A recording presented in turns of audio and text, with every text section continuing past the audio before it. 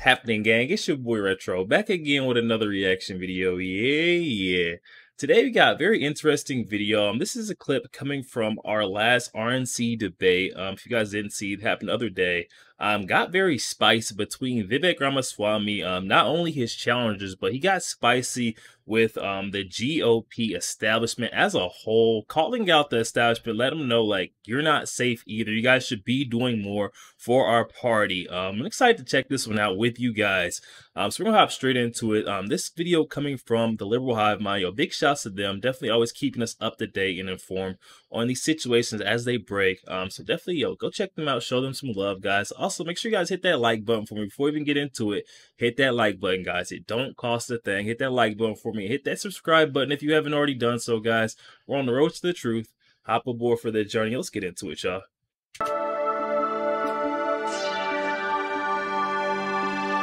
All right, folks, so it happened again. Oh, well, I guess in a way, two things happened again. First is another Republican debate, so another debate happened. And secondly, Vivek Ramaswamy absolutely mopped the floor with the useless, cowardly, corrupt neocon establishment. You know, at the past, it seemed as though Vivek Ramaswamy was taking a little bit more of a defensive position in these debates, you know, hitting back hard, not exactly a bad strategy, getting hit from all angles and ready to swing back. Well, this time it seemed as though he came with a different tactical approach. Instead of swinging back, instead of counter-striking, he decided, I'm gonna go out there and throw the first punch. And boy, that's exactly what he did in the most glorious of fashion. He did not hold back, let's just keep it at that. And as per usual, he hit the freaking nail on the head across the board, causing quite the stir within the Republican establishment. I put together a little compilation for you guys of Vivek's best moments, and then of course, let's have a conversation about them. We got some stuff to get into, so let's roll the tape. Alright folks, so this clip might be a little bit longer than normal, but it's a highlight montage, so boy will it be entertaining. Just take a look. Vivek Ramaswamy, the absolute, undisputable, undeniable MVP. Please make your case. Why should you be the nominee and not the former president? I think there's something deeper going on in the Republican Party here, and I am upset about what happened last night. We've become a party of losers at the end of the day. It was a cancer in the Republican establishment. Let's speak the truth. I mean, since Ronna McDaniel took over as chairwoman of the RNC in 2017, we have lost 2018, 2020, 2022, no red wave that never came. We got trounced last night in 2023. And I think that we have to have accountability in our party. For that matter, Ron, if you want to come on stage tonight, you want to look the GOP voters in the eye and tell them you resign, I will yield my time to you. And frankly, look, the people there cheering for losing in the Republican Party. Think about who's moderating this debate. This should be Tucker Carlson, Joe Rogan, and Elon Musk. We'd have 10 times the viewership, asking questions that GOP primary voters actually care about and bringing more people into our party. Do you think the Democrats, and we've got Kristen Welker here, do you think the Democrats would actually hire Greg Gutfeld to host a Democratic debate? They wouldn't do it. And so the fact of the matter is, I mean, Kristen, I'm going to use this time because this is actually about you in the media and the corrupt media establishment. Ask you, the Trump-Russia collusion hoax that you pushed on this network for years, was that real or was that Hillary Clinton made up disinformation? Answer the question. Go. Mr. Ross, this is how we get our country back. Hey, I'm telling you, Vivek is not sparing anyone with his words anymore. Like he said, he's put at defense role no more. No longer is Vivek the response guy. He is on their case early. Love to see Vivek, you know, coming out swinging. Mr. Ross, we need answers. This is how we get our country back. We need accountability because this media rigged the 2016 election. They rigged the 2020 election with the Hunter Biden laptop story. And they're going to rig this election. Your time is up. Accountability. Let me turn to Governor Christie. How do you get TikTok banned if you use it? Well, I want to laugh at why Nikki Haley didn't answer your question, which is about looking at families in the eye.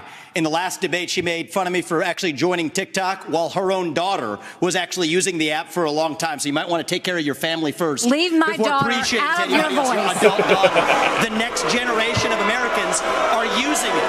And that's actually the point. You have her supporters propping her up. That's fine. Here's the truth. You're just the easy answer is actually to say that we're just going to ban one app. We got to go further.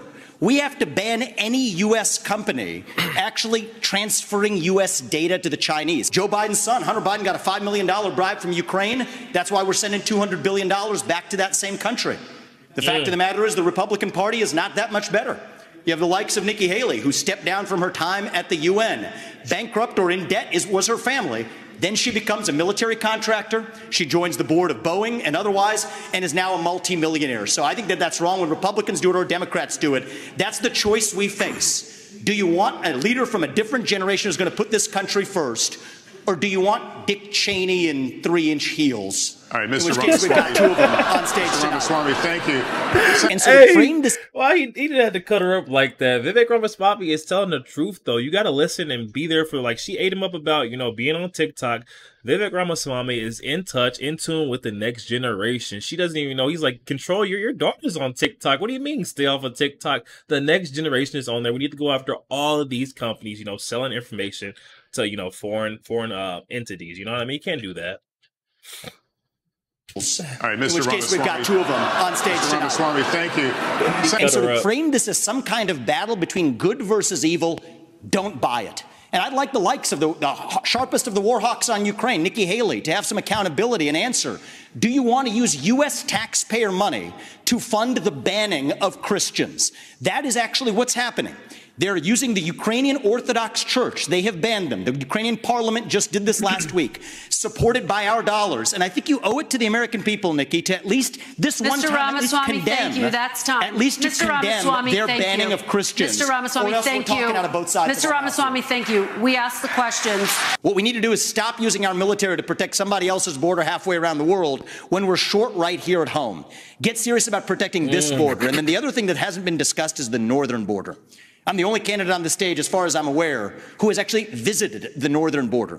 There was enough fentanyl that was captured just on the northern border last year to kill 3 million Americans. So we got to just skate to where the puck is going, not just where the puck is. Don't just build the wall, build both walls. Can't just complete the wall, use the military to seal the Swiss cheese for the tunnels that they're actually building underneath that wall. Thank you, Mr. Ramaswamy. Be practical and actually get this job done. I mean, he's pointing out. wow. Come on now. I don't know about you guys, but I enjoy this new brand of politics thoroughly. Let's not call it a brand, actually. Let's call it a firebrand. Holy moly, what an absolute beast. He held nothing back, and you know what? I have been waiting for somebody to step on that stage and say all the things that have been on my mind. To look Ronna McDaniel in the face, for instance, and to say all that, absolutely based. We don't see accountability. He is totally right. We do not see accountability. Ronna McDaniel assumes the position of RNC chairwoman back in 2017, and speaking of back, we got back-to-back losses, or underperformances, all under her watch, and she's yet to resign. It's absolutely disgraceful. Mitt Romney's little niece, little nepotism hire Ronna McDaniel, should have resigned 2 elections ago. But obviously that's never gonna happen because there's a sense of entitlement. You know, politics to these people isn't about performance, it isn't about achieving actual end results, positive end results for voters and constituents. To these people, it's about job title and prestige and power and wealth. And obviously that's the only thing that Ronna McDaniel is interested in, considering how deeply unpopular she is and her history of failure. If she really cared about conservative policies, conservative voters, and most importantly, conservative wins and results, she would have either done 2 things: resign or show an actual willingness to adapt, change, and embrace grassroots political movements happening in the American right. But instead, of course, she does none of that. You know, the sense of entitlement is just disgusting, and based on some of the reports that we're seeing, it really makes clear the dynamic here. Now, this report that I'm going to show you guys from Cassandra McDonald at Timcast is eyewitness testimony, it's hearsay, so just to add that as a disclaimer before we get into it, but apparently a source who was sitting near GOP chairwoman Ronna McDaniel at tonight's debate told Timcast News that she called Vivek Ramaswamy a, quote, a-hole, and declared that the party would not be giving him 1 cent. He's an a-hole, total a-hole, McDaniel said.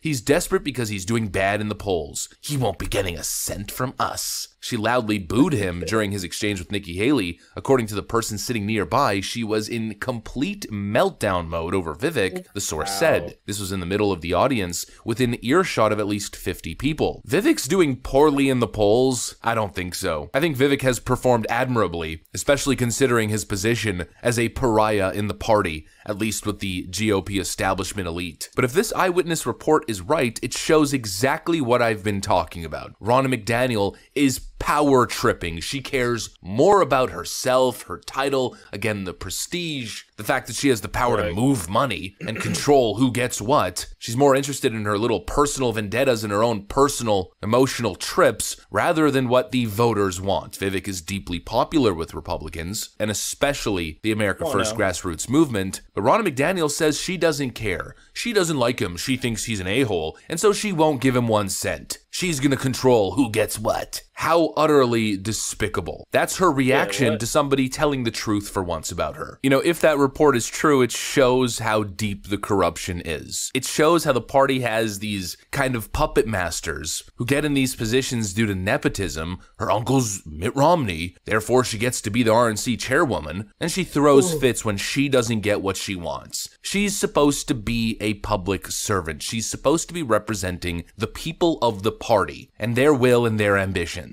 Vivek is absolutely on fire. And when it wasn't Ronna McDaniel in his sights, when it wasn't the media and Kristen Walker, I don't really want to go too much into that because I mean, it pretty much speaks for itself. It was Nikki Haley, another very deserving individual. Their little interaction was quite interesting where he called her Dick Cheney and 3-inch heels. Absolutely based. But again, he's right. He's right in framing her as a warmongering hawk. That's who she is. That's how she made her money. That's how she created her career in politics. I mean, it's pretty much her entire brand. I know everything about foreign policy and diplomacy. That's what she loves to present, and then it seems like her answer to everything is strength and war. Let's strike them first and spend billions of dollars on other people's problems. Absolutely idiotic. Then when Vivek Ramaswamy called her out on a clear point of hypocrisy relating to TikTok, he mentioned her daughter. You see just how manipulative Nikki Haley is. Again, she showed her true colors. You know, as if it's this huge moral offense to even reference somebody's child, even in a completely benign example of hypocrisy relating to TikTok usage. She called him scum. Why? Because she knew he was right, and she'd rather play an emotionally manipulative game as if she's some sort of victim because he merely highlighted her hypocrisy in relation to her daughter's use of the platform. Instead of accepting the fact that he absolutely owned her, she calls him scum and acts as if it was this great offense. Give me a freaking break. I don't know if it's a perception thing. You know, the New York Times just released a ranking of top performances at the GOP debate. They put Nikki Haley at the top and Vivek Ramaswamy at the bottom. I do see some people, or a good chunk of people, supporting Nikki Haley. I don't know if it's a perception thing or what it is, but for me, the contrast seems absolutely clear. I see a bunch of neocon, warmongering, self-interested, career politician hacks, and then I see Vivek Ramaswamy absolutely slapping them, and for me, the image is clear. Vivek Ramaswamy's the man, and the rest of these clowns shouldn't be serving burgers, let alone serving patriotic Republican constituents. Yo, there we have it, guys. Sorry I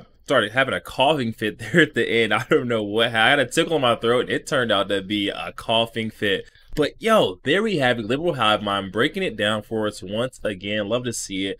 And love to see Vivek Ramaswamy, you know, taking out of that like turtle shell position, you know, where he was kind of defending himself in the first RNC debate.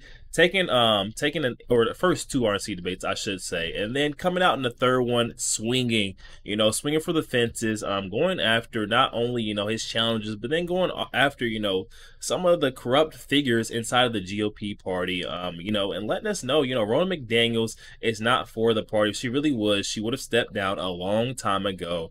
And she just power tripping to the point where she can't see that she is the, you know, the poison to the GOP party. And, you know, I'm glad we got figures like Vivek Ramaswamy finally taking forth that initiative to call out these figures, these corrupt figures, not only his challenges, but calling out all the, you know, the figures in the GOP.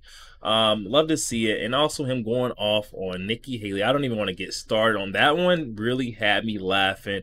Calling her, you know, Dick Cheney and 3-inch heels. That thing, I about fell out. I don't know if you guys see, I about fell out my seat right there, man. Oh my gosh. And I do see that, you know, with Nikki Haley assuming this position of, you know, she's, you know, power and strength and grit. And people are buying. It looks like people are buying it. I'm not sure why, you know, we can't see the Vivek Ramaswamy. I feel like he should be polling a little bit higher after, especially after that last debate. I feel like he ate them up, went after not only the challengers, but the establishment also. And that further proved him as, you know, a strong candidate. You know what I mean? He's independent. He's going to think for himself. He's not going to follow the crowds. And I feel like that's what we need. I don't understand why he's polling fifth and among all the challengers after that last debate. It's got me. I thought he would, you know, climb at least above Tim Scott, but I don't know. And Ron DeSantis, but we'll see, guys. Definitely let me know your thoughts in the comment section down below. Also, make sure you guys hit that like button for me. It don't cost a thing. Hit that like button, guys. Hit that subscribe button if you haven't already done so, guys. We're on the road to the truth. Hop aboard for the journey. I'll catch you guys on the next week.